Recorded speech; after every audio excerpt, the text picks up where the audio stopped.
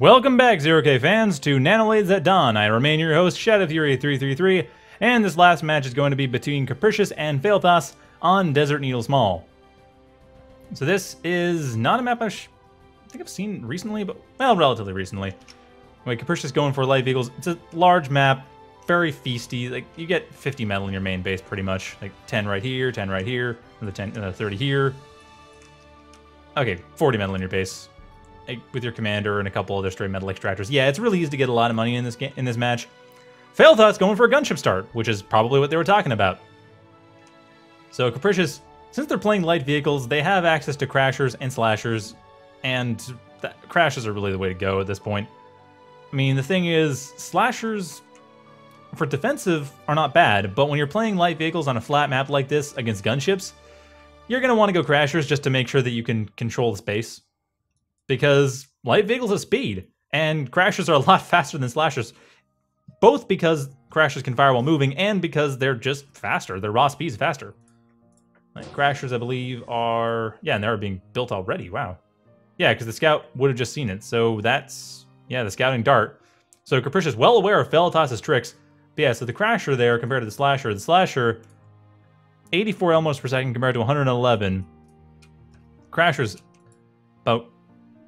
about a 33% times faster or so, or 30% faster or so. That was a really weird way of phrasing it, but yeah, 30-ish% faster. But they are also able to fire on the move, so it makes them even more of a rapid response unit. Problem, of course, being that they're expensive compared to slashers, which are like 140. Crashes being 220. Still, that's a really good fast response, though. Like, one crasher out, because right as Fealthas attacks, Capricis did take a lot of damage, but is rebuilding that, some Reflame to work with. And yeah, Fealthas does have their factory, but they also have now crashers to contend with. And having to deal with that, which will probably not be the only crasher, and no, it's not. Capricis building more crashers. So Capricis will basically be able to set up an entire anti-gunship force right out of the gate, causing Fealthas to have to switch. So Fealthas, yeah, they have a bit of an economic advantage from that raid, but that's going to be nullified by the forced ground switch. Probably the light vehicles, maybe the heavy tanks. I don't know. Maybe they're going to keep going gunships. It looks like they're just going to keep going gunships. Like, anti-air be damned. They're going gunships all the way. They want to see how far they can push this, how far they can push the crashers, maybe even overwhelm the crashers with sheer numbers of banshees. I kind of doubt it. I mean, crashers, as we can see, two-shot banshees. So it's not going to be easy, especially now we have one Banshee against two Crashers. This is going to go nowhere. Oh, it's not two-shot. Oh, I misinterpreted that. It's actually three-shot. Okay. Maybe they have a chance. 290 damage. Yeah, 290 damage against 860 health. But still, get a little bit more, and that's going to be enough to just completely wreck Banshees. On the other hand, though, the Crane doing a nice job Ninja expanding. Fealthas also expanding the main, or the natural expansion area. Capricis is getting their economy up too, but the problem is Capricis' commander was much further behind. Did spend a fair bit more money on spent the same amount of money on Morphine. It's level 2 there, level 2 for Fealthas. So about the same amount of money on Morphine, but Fealthas being a bit more efficient with their walking. Their commander is further up front. Capricis had the commander around the back, and it's just now walking it up to this little area. So overall, Fealthas' expansion has been a lot more efficient. But on the other hand, Capricis is able to get rid of Fealthas' army, and Fealthas pretty much does have to ground switch at some point. More cranes coming up, though. Fealthas not going to give up the gunship game. They're not going to give up the gunship dream. They're going to keep going with that as long as they can. And why wouldn't they? I mean, yeah, sure, the Banshees aren't doing much, but these cranes are giving Fealthas all the economy. And by the time Capricis realizes it, Fealthas, their plan from the looks of it, is just to have enough static defense that Capricis can't really do much. At this point, though, Capricis and Fealthas are pretty neck and neck economically. Like, despite the inefficiency with Capricis' commander, it's still working out pretty well. And Scorcher's coming in for scouting, not able to do a whole lot, well, not able to do any damage, sadly.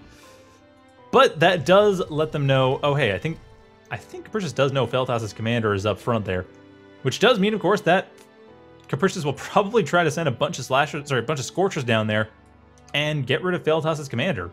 Because, hey, if you have a commander right there, send in 4 Scorchers and kill it. Given that that's Fealthas' big expansion force apart from the Cranes, that the thing that Capricious knows is that Fealthas' commander is going out and expanding a lot. That's what Capricious knows. What Capricious does not know, of course, is the Cranes, but that's not something they're going to likely know for a little while.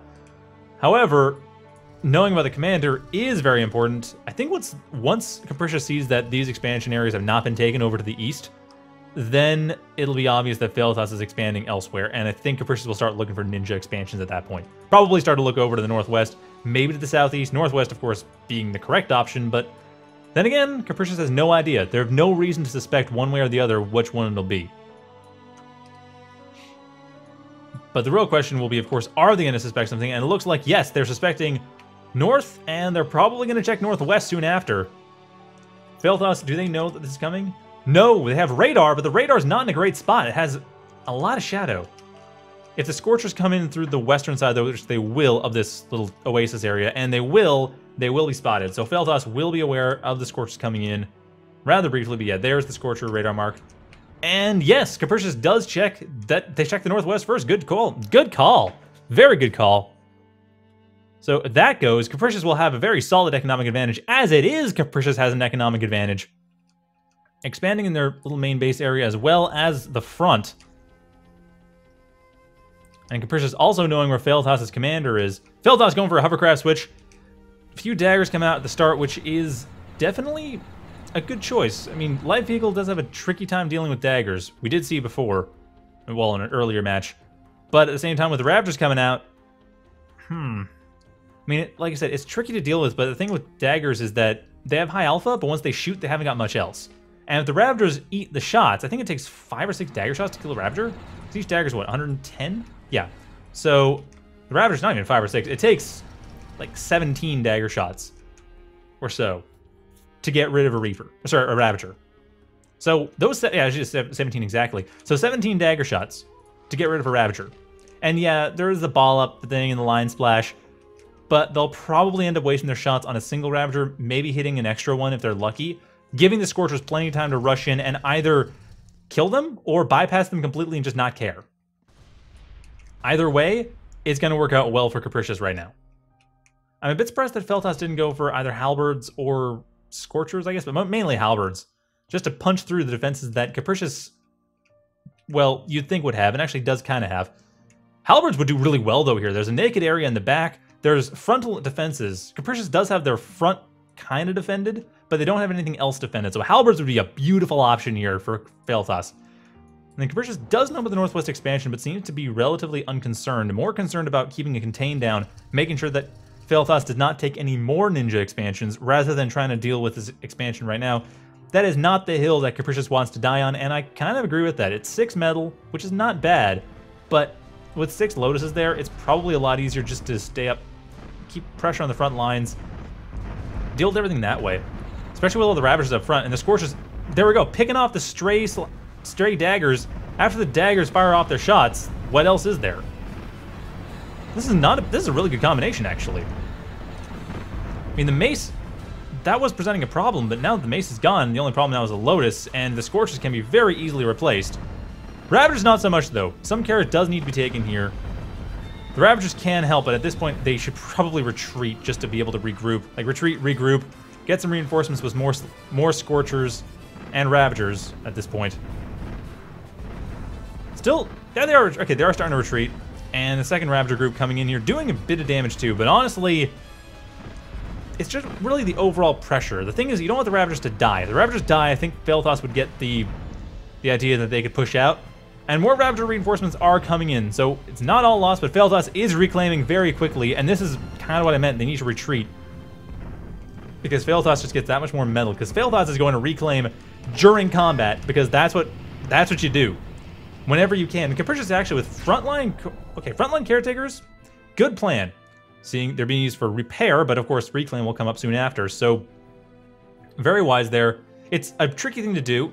I've actually kind of given Aquanim a bit of a hard time sometimes for relying on caretakers a lot, but that difference is that they rely on it rather than just building them. Also, Capricious having car repairs nanolith time too, so they have 20 build power on there. Each of these takes like 12 seconds to build. So it's not that big of a deal in this case. But yeah, it's working out too just because there was a good setup for it. They seem to be more for repair. The reclaim is there, and proxy heavy tank factory. Ouch! Okay, we're going to be seeing, from this point, I'm hoping we see either Pillager or maybe Banisher. Or Tremor. Frontline forces are relatively well spoken for. I mean, we have Raptor and Leveler pushing down. There's not a big problem there. But when it comes to dealing with heavy defenses or dealing with the larger groups, and the Levelers are okay for that, but there aren't a whole lot of them. So I could see Pillager for that, and just softening up everything. Well, that's where Tremor comes in. The only problem with Tremor, of course, being that I don't know, Tremor evens out the ground, so that's fine. And instead, no, it's a Goliath.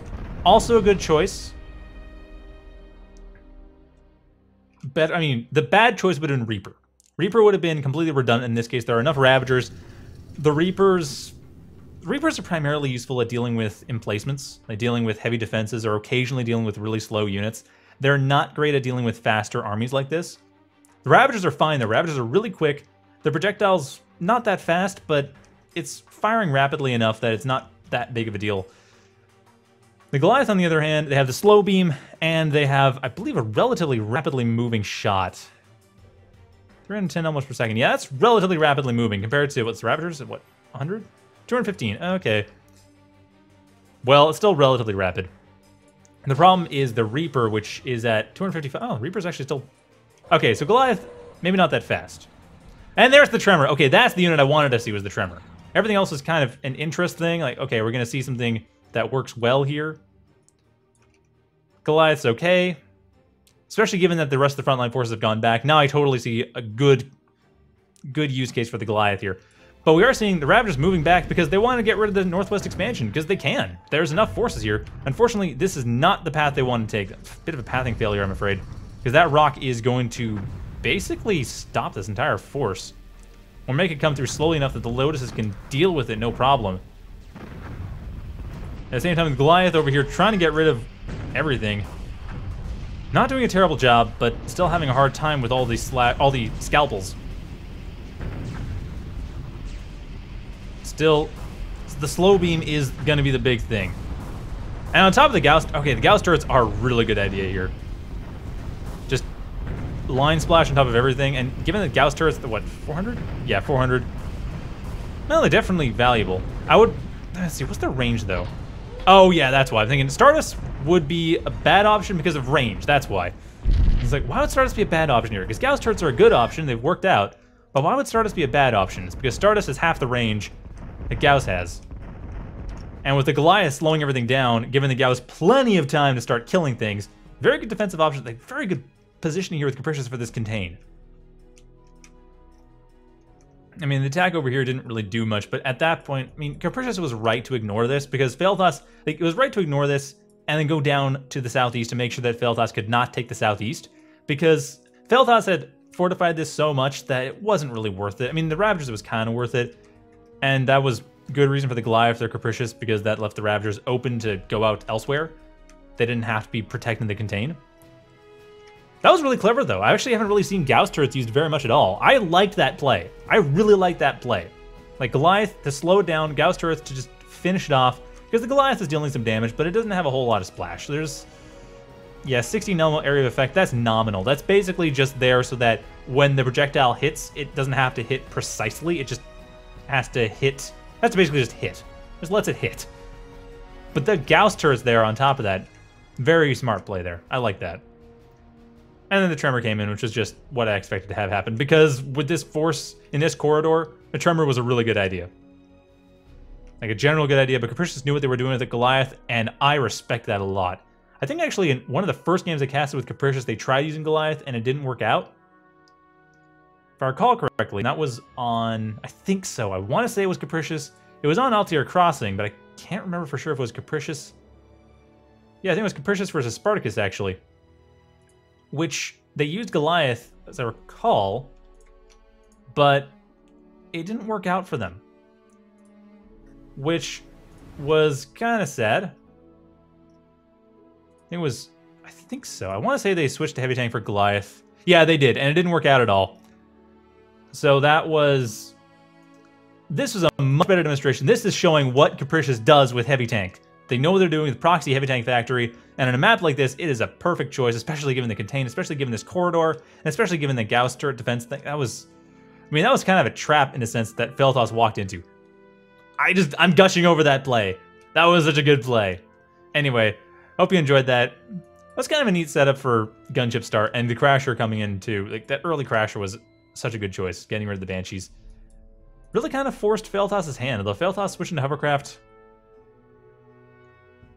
I think what they were trying to do was get some harassment in. They got some harassment in, that was good. And of course, the light vehicles have a bit of a tricky time dealing with daggers. They don't have the best time. There was a lot of discussion after the last game I did that was light vehicle versus hovercraft about how they deal with it. And I'm not really sure, especially daggers. The general consensus was don't deal with them, just avoid them and do other stuff. Don't worry about them.